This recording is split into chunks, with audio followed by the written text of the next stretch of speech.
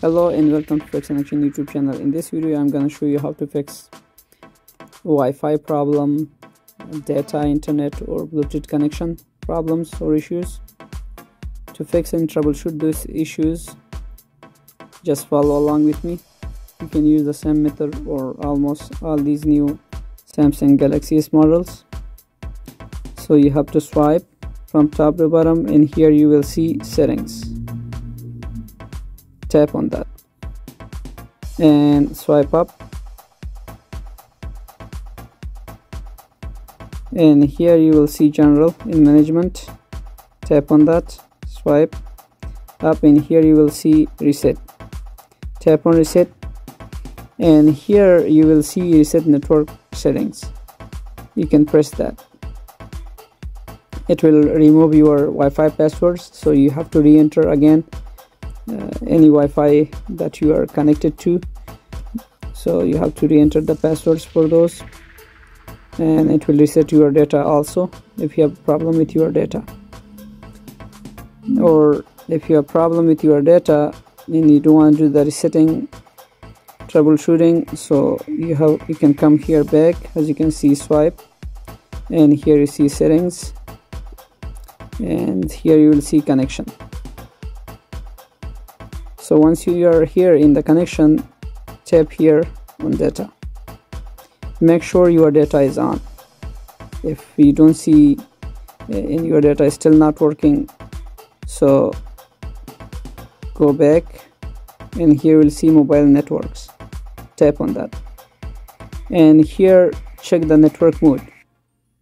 If you are on 2G or 3G, so your data may be slower. So try to select if your carrier supports 5G network. Tap on the 5G, LTE, 3G, 2G, auto connect. Tap on this one. So it will refresh your data signals and you should be able to get 5G internet. If still doesn't work, you can come here to access points and you will see here, for example, if your carrier is Metro PCS. We all know that Metro PCS is under T-Mobile carrier. So when you tap on Metro PCS, swipe down, usually you cannot, this is automatic settings and editing is disabled, so you cannot do any changes to this APN settings. So here you see barrier, so we will re-enter Metro PCS settings. So copy all these information, name, APN settings, MMSC manually, and come here to the add and put those information. And once you are here on barrier, tap on that and select here LTE and press OK, and after that press save. So it will save. Right now our name field is empty, so that's why it cannot be saved. So let's go back.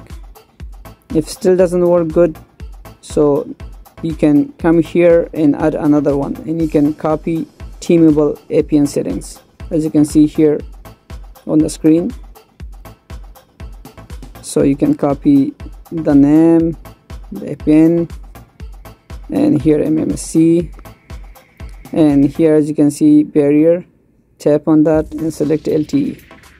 So your data will be fixed and you will get LTE or 5G data. And after that, once you enter all the information, tap on these three dots and click save. So it will be saved.